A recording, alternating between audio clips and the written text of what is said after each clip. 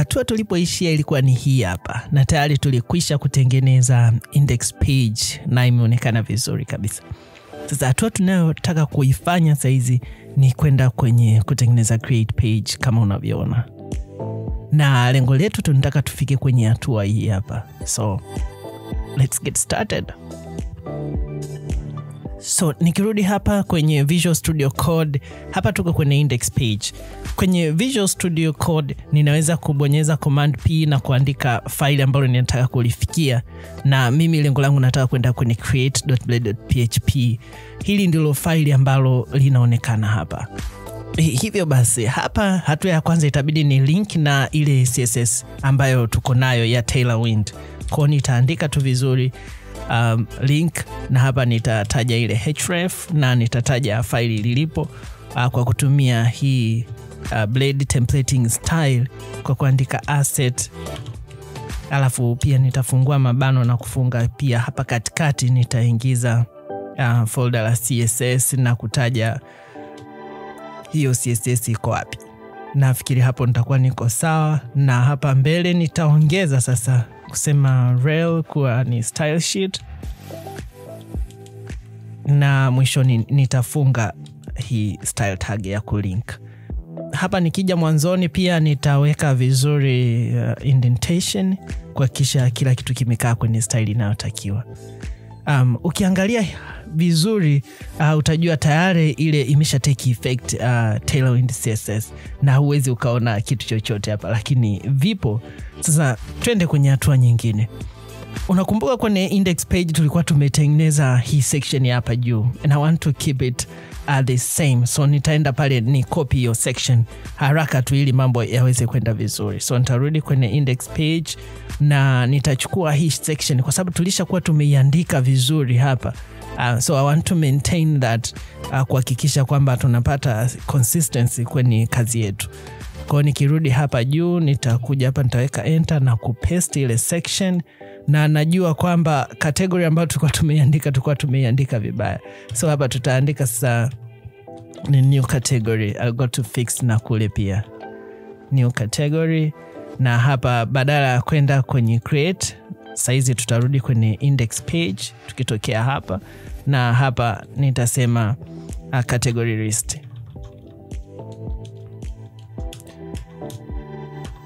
Category list. Kwa hiyo na huku mwishoni tusisahau kwamba tunatakiwa tufunge div ambayo tulikuwa tumeifungua. Kwa hiyo nitafungua, lakini pia nitaifunga ile div. Pia nitahakikisha kwamba indentation yangu imekaa vizuri kwenye hii section. Kwa kuja mpaka hapa nitatab na hapa nitashusha. Nafikiri kila kitu sasa kiko sawa. Kwa hiyo nikisave utaona tayari tumesema new category, na pale nitakwenda kwenye create. Nataka tu fix mara moja. Okay, kwa nitasema command P, nitarudi kwenye index page, na hapa nitarekebisha tusitoka tuseme ni categories. Simple. Kwa nikisave utaona ina take effect. Okay, turudi pale kuendelea kwenye create page. Nikirudi hapa twende kwenye hatua inayofuata. Hapa juu tushamalizana napo pale kwenye create. Hapa tushamaliza. Tunataka twende ndani sasa kwenye form. Tukija hapa kwenye form tutapacha kama palivyo, lakini labda nifanye tu indentation nzuri ili uweze kuona, kwa sababu tunafanyia kazi kwenye hii section. Kwa form itabaki kama ilivyo, lakini nikija hapa sasa kwenye hizi za ndani nitafanya kitu kidogo hapo. Na hatua ya kwanza kwamba nitatengeneza div hizi vyote viwili vikae kwenye div moja, na nitamwacha huyu hapa awe kama block element ili occupy space nzima ya page yetu. Kwa nikifika hapa hatua ya kwanza, kwa nitatengeneza div, nitaandika div na nitaandika width, afu nitasema iwe full, kwamba take the entire width of the screen kwenye hii hapa section ambayo niko nayo. Kwa nitakata hii hapa, nitakuja nitaweka hapa mwisho kwenye zile mbili. Nitakuja nitaiandika hapa. Naona nilikuwa nimekopi vibaya. Fine. Kwa nikifanya hivyo utaona kuna vitu ambavyo vimeanza kutokea hapa. Lakini ndio hii imekuja ina take the entire width, lakini ni kwa hii peke, like hii composition yote, kwa sababu hizi hazikuwa block element, zilikuwa zinatumia sehemu ya huu upana. Kwa nitaingia sasa kwenye kila moja wapo. Sasa nianze kuspecify nini ambacho tunataka kwenye kila label ambayo tuko nayo. Kwa nitakuja hapa, nitasema enter, nitaweka tab, nitasema class, na nitaanza kuzitaja class ambazo ninataka kuzifanya. Kwanza nitafanya iwe block element kwa kuchukua the entire width, na utaona saizi ile input text imeenda chini. Nitaendelea hapa kuandika class nyingine. Nataka pia hili neno ziwe uppercase. Nikimaliza hapo utaona kule ina take effect, lakini pia ninataka kuongeza kitu. Tracking nataka iwe wide, kwa maana ya space kati ya neno na neno nataka iwe ni kubwa. Kwa hiyo nitaongeza pale, utaona imeongezeka kidogo. Lakini pia nitaweka text iwe gray, utaona, na nitaweka gray yetu iwe 700, isiwe ya kung'aa sana nyeusi, kwa sababu tunataka kidogo ipungue uangavu. Nimeweka imekuja hapo. Lakini text pia ninataka iwe extra small, yasiwe makubwa sana. Kwa hiyo utaona pale imepungua kama unavyoona. Na pia nitaweka font iwe bold. Sasa font style kuwa bold. Na hivi ndivyo ambavyo tunafanya kwenye Tailwind. Ni kama nazungumza nayo vile, lakini pia nataka kuweka space kidogo. Kwa hiyo nitaweka margin bottom MB, na nitaweka space ya 2, kumaanisha kwamba nilikwambia hizi value tunazozitumia hapa ziko kwenye rems, na rems moja ni sawa sawa na pixel 16. Kwa hapa nitaweka kama huo upana wa pixel 32. Lakini ukifuatilia zaidi utajua kwamba rem ina kazi kubwa sana, kwamba yenyewe itaangalia hivi vipimo kulingana na ukubwa wa kioo chako. Kwa hiyo ndio maana zinashauriwa sana, kwa sababu zinakuwa zina adapt na ukubwa wa screen ambayo uko nayo. Tofauti na pixel ziko fixed tu, hazina capability hiyo ya kuadapt kutokana na kubwa wa screen yako. So nitaandika hapa classes za tuanze kuformat sasa hii input text. Na hapa yenyewe pia tutaiweka appearance kuwa none. Na lengo letu hapa tunataka kuhakikisha kwamba zile default tunaziita default style ambazo zinakuja na HTML zote tunaziondoa, kwa sababu tunataka tufanye sisi wenyewe upya kabisa. Sasa nitaendelea hapo kwa kuweka pia iwe block element take the entire width ya nani yako. Kwa hapo ukiangalia saizi ilikuwa iko hapo, lakini sasa tunachomaanisha ichukue width nzima, ndo nataka niseme hapa, ili kuhakikisha tunaweza kuistyle yote. Saizi nikikliki utaona imeenda mpaka mwisho. Ndicho tunachotaka. Na nikiendelea zaidi sasa nataka niweke hii background kuwa gray 200, kuhakikisha kwamba mtu anaweza akaiona sasa hiyo text area kwenye huo upana wake. Kwa unaweza kuona imechukua ile rangi.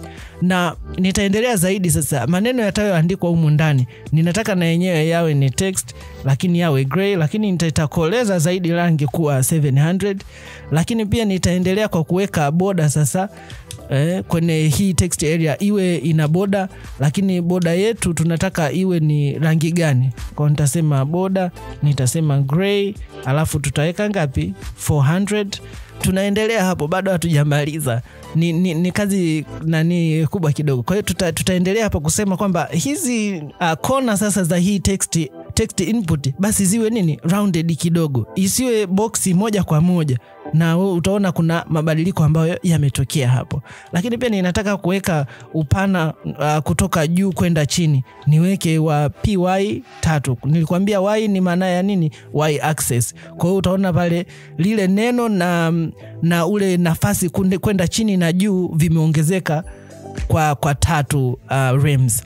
Lakini pia nitaweka sasa px pia, kwa sababu unaona huku imesogea sana mwanzoni kabisa, nataka ipate nafasi kutoka ukutani. Kwa hiyo nitasema px na nitaweka pale value nzuri ya 4, na pia utaona imekaa vizuri. Lakini pia margin bottom kwenda kwa hizi taarifa zingine, na kwenye nataka ni maintain. Kwa hiyo nitasema MB, na hapo nitataja value yake kuwa MB 3. Na pia nitasema leading kuwa tight. Pia nitaweka, manake hapo ninataka hii sasa ni kati ya nafasi kati ya neno na neno. Ile ilikuwa tumeona kwamba kuna Tracking ni nafasi kati ya neno na neno, lakini leading ni kutoka juu kwenda chini, nafasi yake iko kiasi gani. So bado tunaendelea hapo, na nitaweka nyingine ya focus, na nitaweka outline kuwa none, kwamba isiweke outline yoyote kwenye hii style yetu. Lakini pia nitaongeza kuwa focus kuwa background white, BG white, that way. Kwa nikisave utaona zile effects zote zime take place, na nikibonyeza hapa utaona inakuwa white, na nikiondoka inarudi kwenye ile gray, I think 200. Kwa mpaka hapo tunakuwa tuko kwenye nafasi nzuri na kazi yetu inakuwa imekamilika vizuri kabisa. Lakini tutafanya hicho kitu kwenye hii hapa text yetu ya mwisho. Nitaweka div kwa kukopi kile ambacho tumekifanya pale juu. Kwa hiyo nitarudi, nitaweka div na nitafunga, na nitaiweka ikae sawa na yenyewe ichukue space kama tulivyofanya. Nitakwenda pia pale kwenye label na kuadapt ile class ambayo tumeidefine nzuri kabisa. Nitakopi, na nikirudi hapa chini nitakuja kwenye label ya description, nitabonyeza pale enter, nitatab, nitapaste, na kuhakikisha kwamba hiki kitu kinakaa kwenye indentation nzuri. Once nikisave utaona kuna effect pale take place, kama tulivyokuwa tunafanya kule kwingine. Perfect. At the same tunataka tumalizie sasa kwenye input. The same itachukua zile class ambazo tumezidefine hapa, lakini tutaziweka kwenye ile text area ambayo tunataka tumalizie hapo. Kwa nikija hapa tumesema ina column hizo, fine, ina row hizo, cool, lakini hapa ninataka niongeze class. Kwa nitaiweka hiyo, nitahakikisha imekaa vizuri kabisa huku mwanzoni, okay, kwa kutab, na nikisave utaona tumefika pazuri kabisa. So jambo la mwisho tu kumalizia hapa, nitataka kwenda kwenye hii hapa button na kuandika na yenyewe ikae kwenye muonekano ambao tunaotarajia. Kwa hiyo nitakuja hapo, nitatab, na nitaiweka hii submit vizuri na kufunga hapo. Afu nitaanza hapa kuzitaja zile class ambazo tunataka zikae hapo ili kuweka muonekano mzuri wa button yetu. Kwanza tutabadilisha background kuwa blue, si ndio? Na kuweka blue angalau iwe 500, isiwe kali sana. Hivyo nitaendelea hapo na kusema wakati nikihover sasa, kwa sababu mpaka hapo utaona nikisave imekuja ile rangi, lakini nikihover inabakia iko vile vile.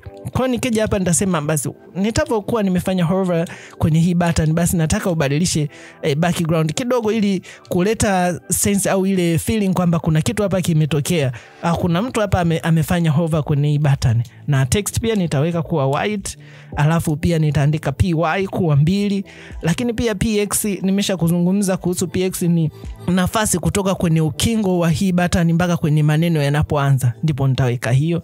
Na pia nitaweka kuwa rounded, na unaweza kuona kitu ambavyo kimetokea. Iko poa sana. Na hapa sasa tunaweza tukaongeza kitu kidogo. Kama unataka kutry, unaweza kuandika rounded full, unaweza kuona effect inatokea hivyo. Mpaka hapo nadhani tumefika pazuri sana. And I'm really excited kuona nini tutafanya kwenye hatua inayokuja.